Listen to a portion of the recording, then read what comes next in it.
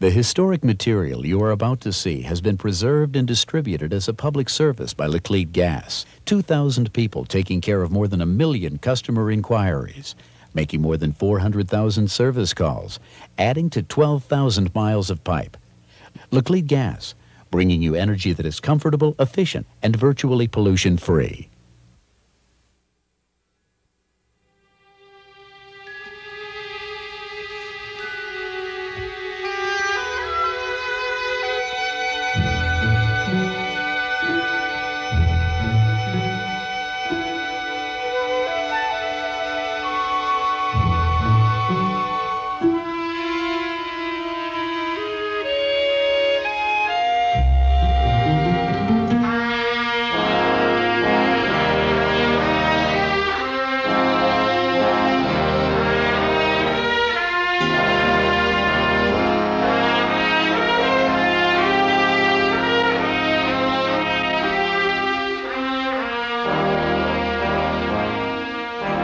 There are still true places in the West where the dry wood recalls the cool water and falling walls suggest a carpenter's hope, the golden ambitions of their builders.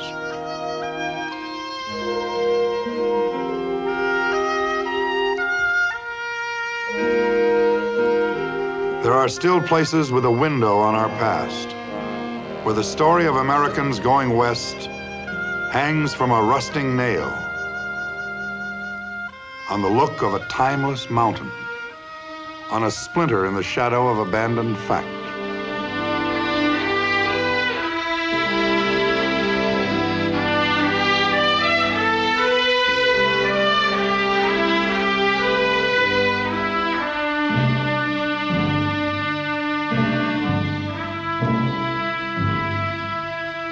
There are these places where history really happened, some forgotten, some restored. But in all of them, the phantoms who once conquered the West wait to be remembered. Wait for us to go west again.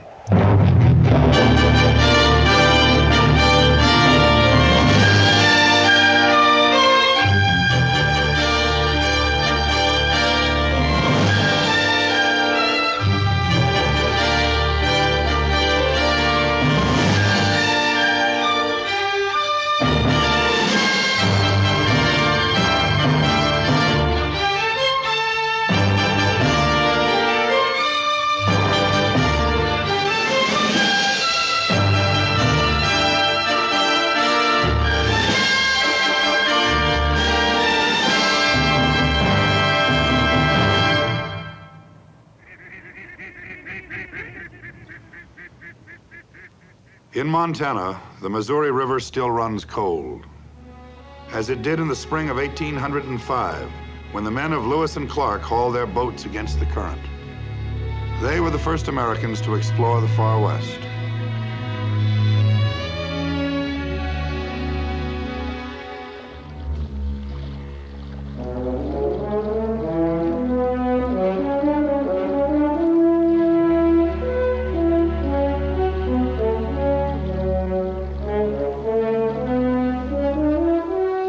Though it has been a century and a half since they camped along the shore, the stretch of river in Montana remembers Clark and Lewis. With a look as new as the day Lewis put words on a land no other American had ever seen, he wrote, "The hills and river cliffs which we pass today exhibit a most romantic appearance. The bluffs of the river rise to a height of from 200 to 300 feet, and in most places, nearly perpendicular. The water in the course of time has trickled down the soft sand cliffs and worn them into 1,000 grotesque figures, which with the help of a little imagination are made to represent lofty freestone buildings, columns of various sculpture. As we passed on, it seemed as if these scenes of visionary enchantment would never have an end."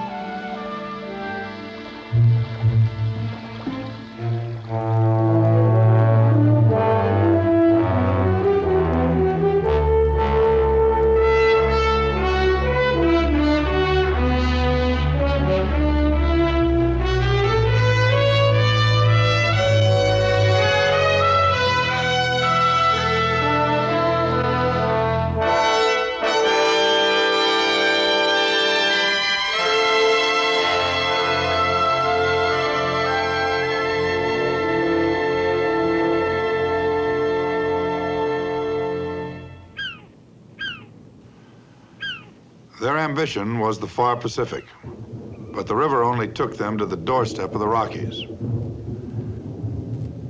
They had to find a land passage before the early snows, and their luck was turning when Lewis wrote, "We begin to feel considerable anxiety with regard to the Snake Indians. If we do not find them or some other nation who have horses, I fear the successful issue of our journey is very doubtful."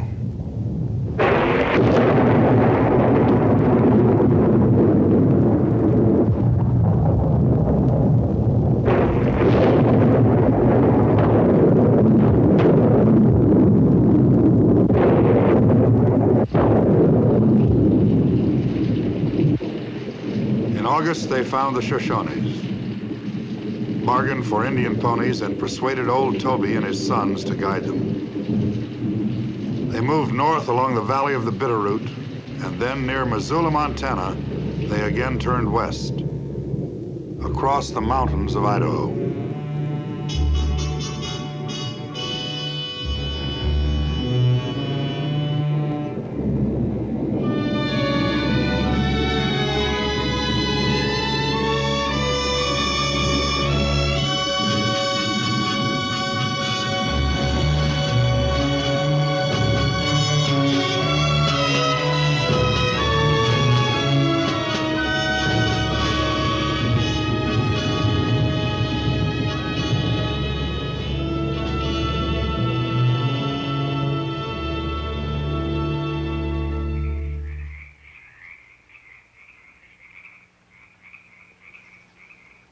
Ahead lay the rapids of the Clearwater, the Snake, and the Columbia. But from here, at least, all the water in the land ran downhill to the sea.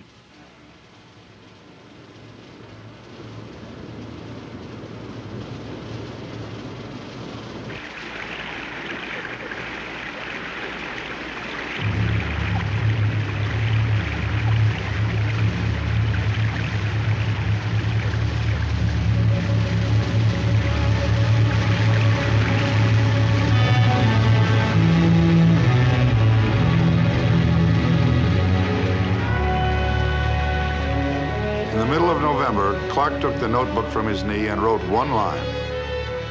"Ocean in view. Oh, the joy."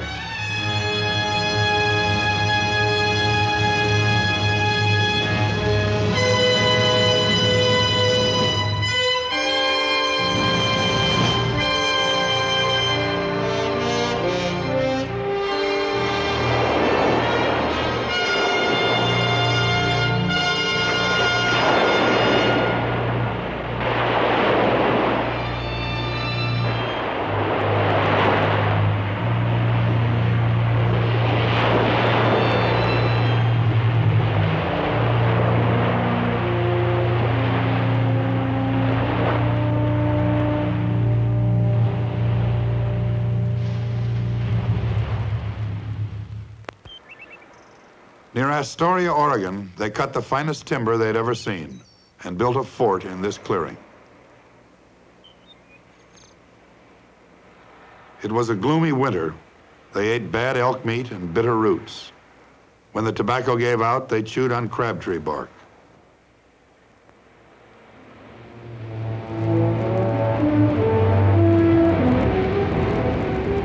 "I have not," wrote Clark, "seen one Pacific day since we reached its vicinity."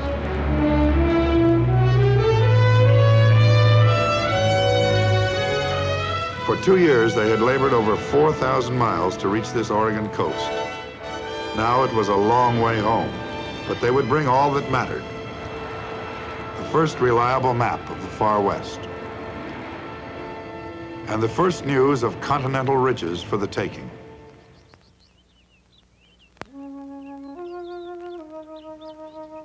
On the day of their return, Lewis wrote to President Jefferson. He said, "That portion of the continent watered by the Missouri and all its branches is richer in beaver and otter than any country on earth." Within a year, more than 100 men were licensed to trade with the Indians along the Missouri. For beads that cost 20 cents a pound in St. Louis, a trader could buy $2 worth of beaver. Every item on his shelf was marked up 2,000% or better.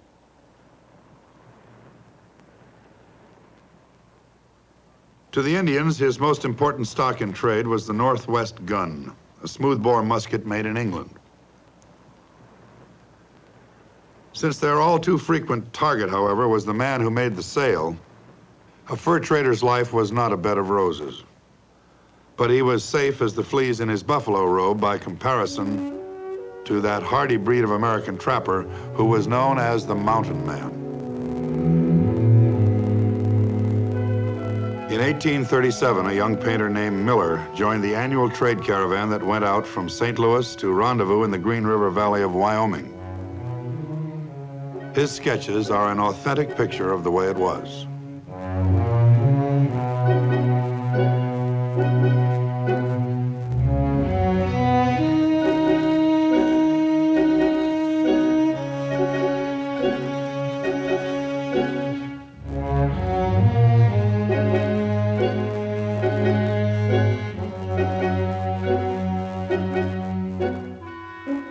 The rendezvous was the trade fair of the Rockies, where a man could buy a wife for the cold winter ahead, or trade his beaver for powder and traps, for tobacco and the shiny blue beads that might persuade a squaw, where men who would hunt each other next week hunted buffalo together.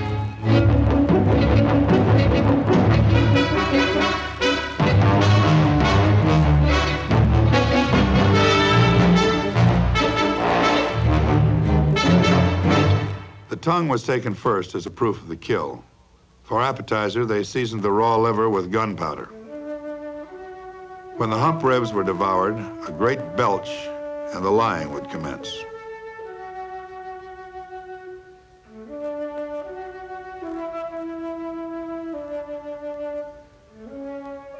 In a few days, the profits of a year had vanished, lost in a moment's delight and a jug of Monongahela rye. The brigades began to move out for the fall hunt. Most would not be back. As one trapper recalled, of 116 men who went into the mountains for the first time, only 16 were alive at the end of the year.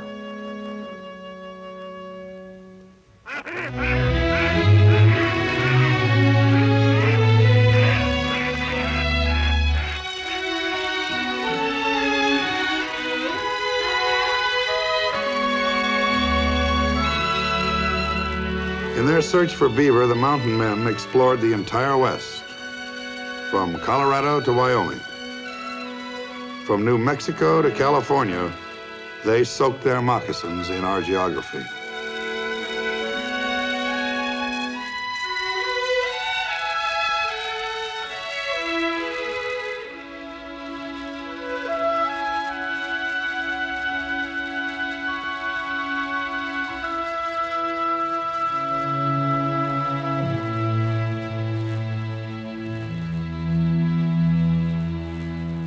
In the fall of 1840, the beaver were scarce and the good times gone. Back east, they made their hats of silk. In the mountains, the first wave of our Western ambition was running down. But in the valleys of New Mexico, our destiny was still coming on. In 1821, trade caravans from Missouri began a yearly trek to the New Mexico city of Santa Fe.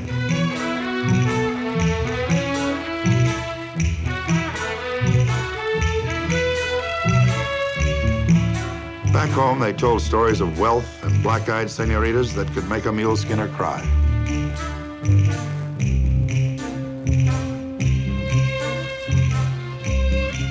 The reality was something less than the promise.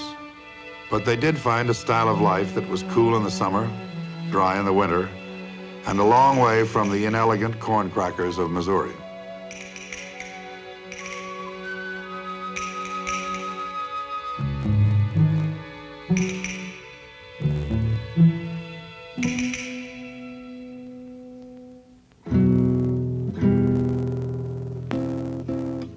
In return for their silver, the merchants of Missouri brought ironware from as far away as England. They sent cotton cloth and lace for the mantillas New Mexico wore to Sunday Mass.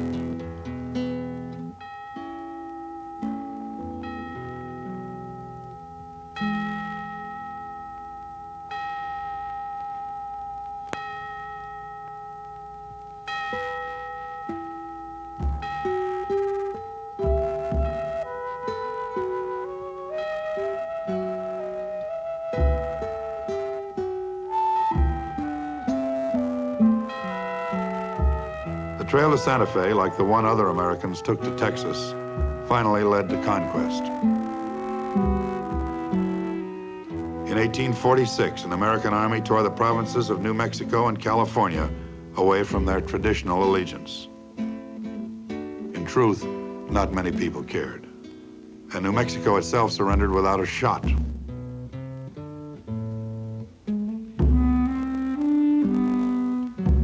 To the north, the Americans would find a land that would not give up so easily.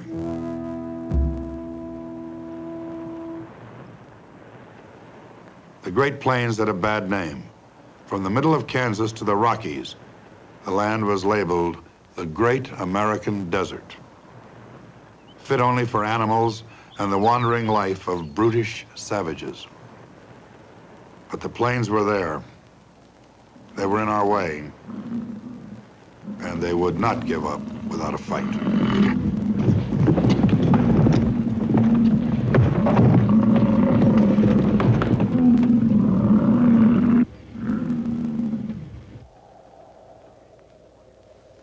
In the 1840s, the news went out that beyond the desolation, there was a promised land. Do you want to go where no one dies of cholera? Did you lose your money in the panic? Do you have an itch you can't scratch? To see something different? Where the land is rich as butter? Well, brother and sister, there is a place.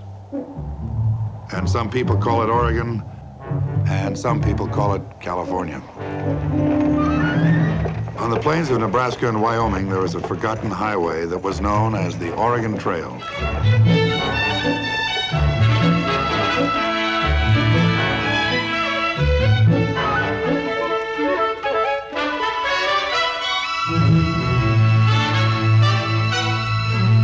In 1842, only 100 started. In 43, 1,000. In 45, 3,000 people rolled up the valley of the Platte.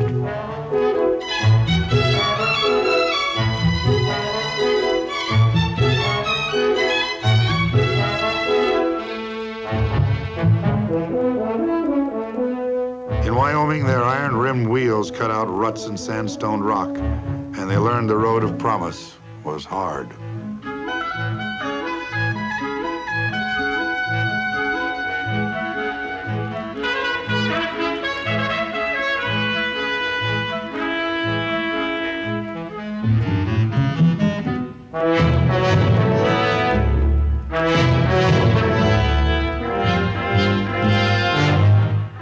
In Wyoming, they filled their water barrels from the Sweetwater River and climbed Independence Rock to carve their name.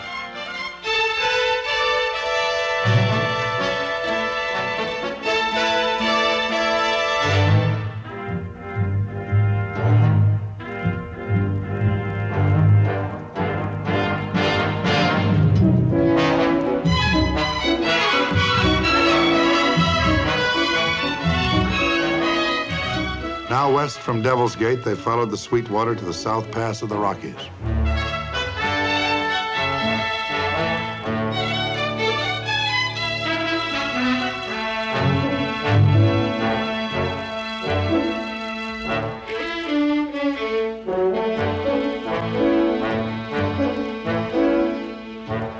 In the South Pass, they reached the Continental Divide. On the other side, the territory of Oregon began. They found their real enemy was not the Indians they feared, but the distance they faced. Little children, pregnant women, old men trying to cross a continent no faster than an ox could pull or a tired man could walk.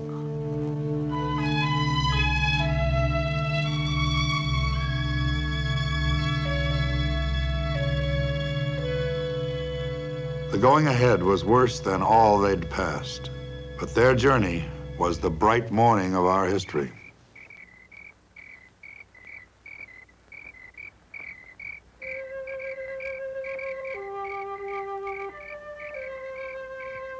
For other Americans, it was a different time of day. In the 1840s, the passage of the white tribes through their land was both a threat and an opportunity for the warrior tribes of the plains. The whites killed buffalo, but they didn't settle, and they did bring horses to steal and a chance for the glory of war. For the tribes admired the white weapons, but not his philosophy.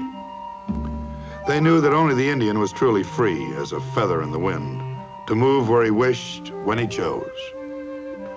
Free to hunt the buffalo that gave him everything a sane man could want. Free to ride as a warrior, to raid and hunt, the only way a man could truly be a man.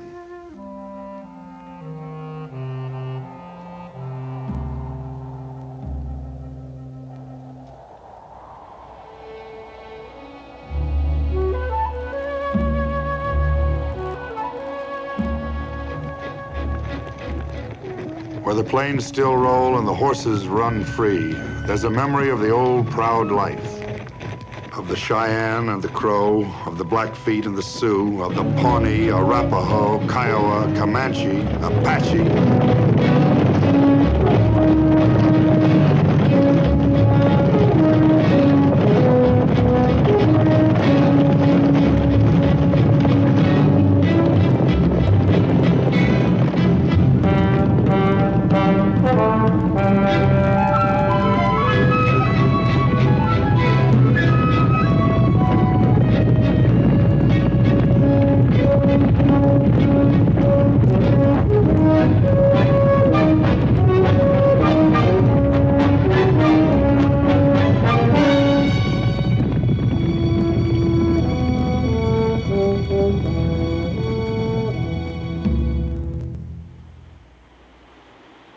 In 1848, under this hill in California, John Marshall found a pebble that would doom the Indian tribes and change everything in the West.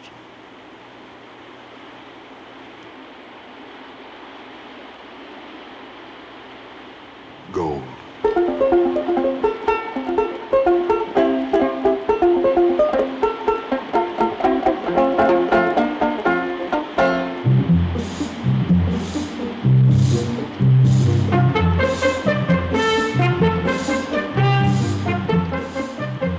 No way to exaggerate the rush. In 1 year, the number of immigrants jumped from a few thousand to 50,000, and the next year, 30,000 more.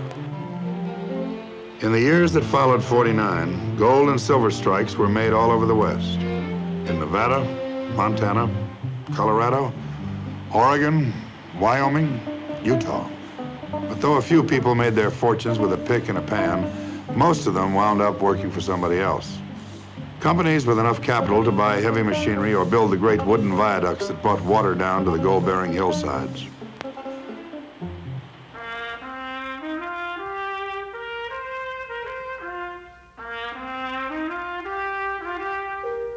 Wherever they struck pay dirt, the miners built a ramshackle civilization. Their towns were the golden reason that brought men, capital, and machinery from the East. In 1858, Congress subsidized the first transcontinental stage. Mail and freight service followed the prospector's mule to every wild address. To Rough and Ready, California. Sailor's Diggings, Oregon. Miner's Delight, Wyoming. Last Chance Gulch, Montana. Fair Play, Colorado. Or any one of 100 towns where Americans first raised their roof over the West.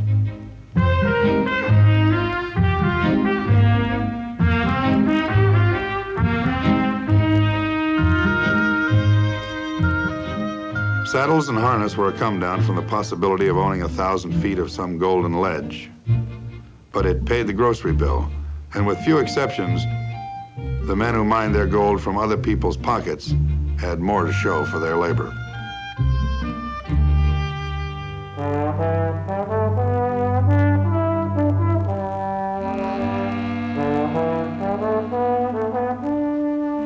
Like like Peter Britt, who lugged his camera across the plains but hoped to make his fortune in the mines of Oregon. After a day's work for 6 bits of gold, he decided that human vanity was a better place to prospect.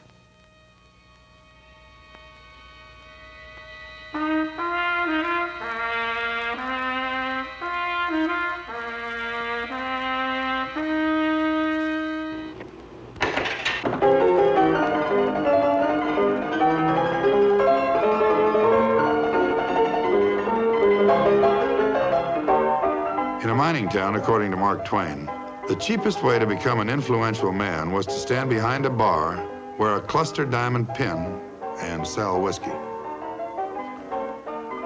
No great movement could succeed without the countenance of the saloon keeper. His customers were young and lonely men, and he was keeper of the dream, chief supplier of their hope that in one quick night, they could be a winner too.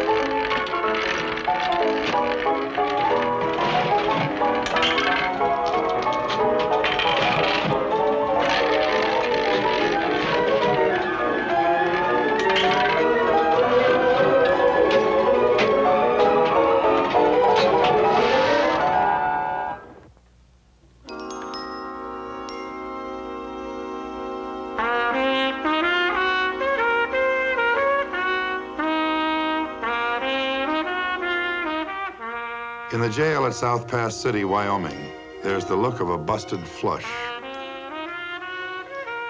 Of losers who tried to beat their luck on another man's horse. And though for a long time the law wasn't much in the mining towns, every now and then the vigilantes swung their rope.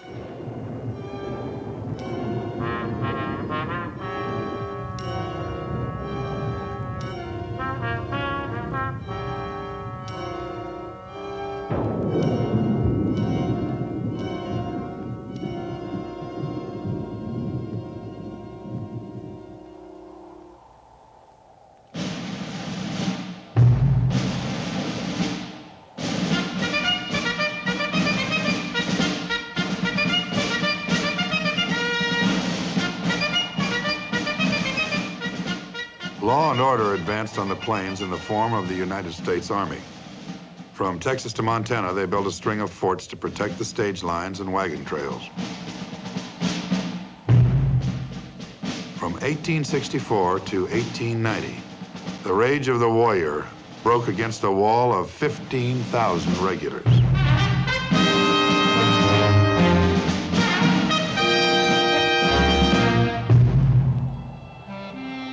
One who rode with them and shared their rations was an artist by the name of Remington. And he drew a picture of how it was when the regulars took the West.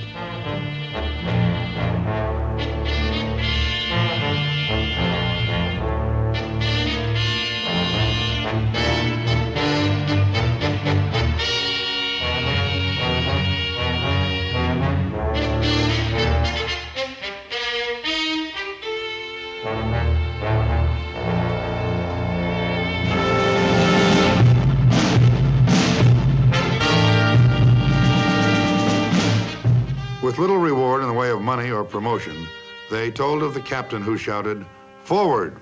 If any man is killed, I'll make him a corporal."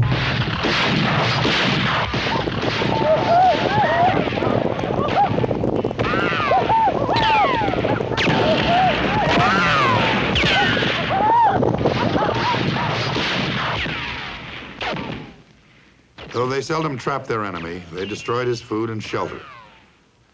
In 1,000 skirmishes, the regulars drove the warriors from the West.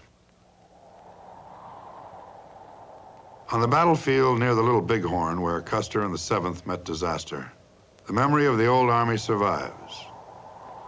They bought the West with the only coin a warrior could respect.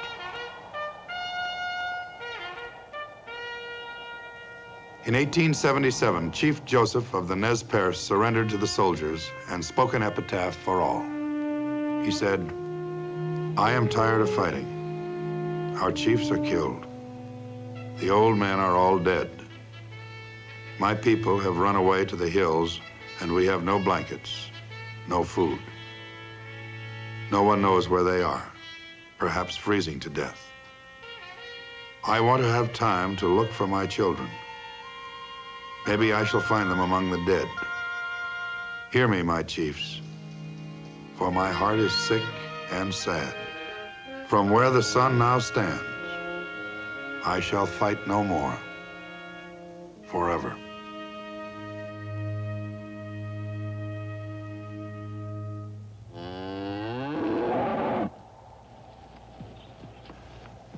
At the end of the Civil War, some 5 million Longhorns had multiplied on the plains of Texas.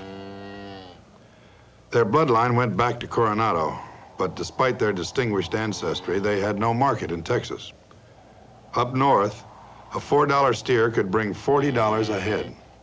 Up north, they had a market in the mining towns, at the Army forts, as breeder stock for new ranches, and at the railheads that connected with eastern cities. And so the long drives started. And when the cowboy drove his cattle onto the old buffalo plains, the new West came out to meet him.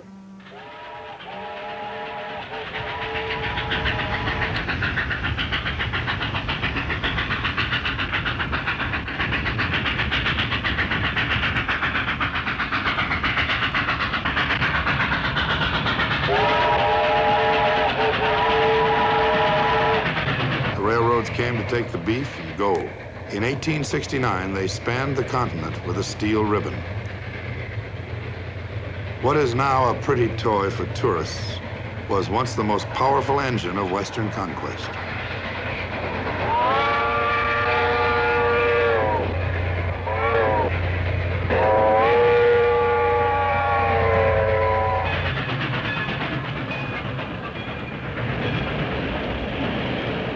From 1870 to 1890, the railroads brought farmers by the carload. On easy terms and low down payments, from Kansas City to Copenhagen, they sold their lands to a flood of new immigrants.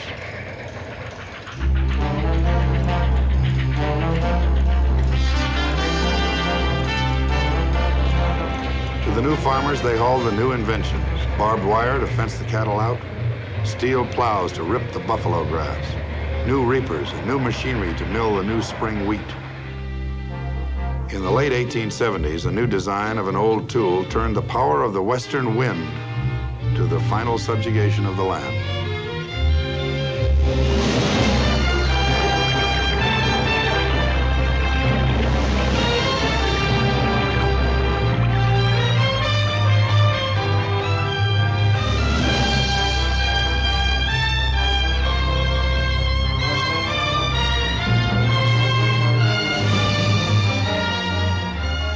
In 1890, the Bureau of Census reported to the president that the frontier line was gone. The West belonged to the Americans and to the nation that was now a continent.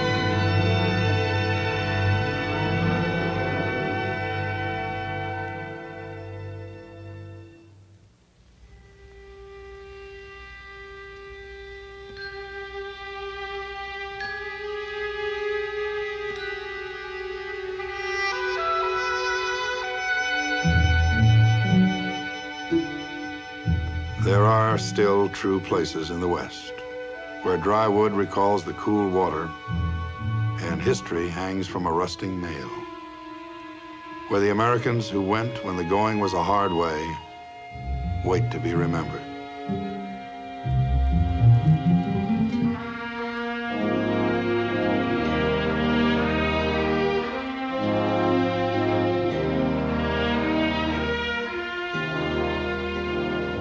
If we forget, they feel no sting.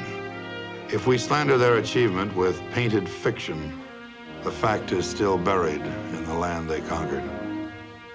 But if we remember them truly, we can see now in the light of then, find our courage in the memory of theirs, and pay the debt of honor that gives meaning to us all.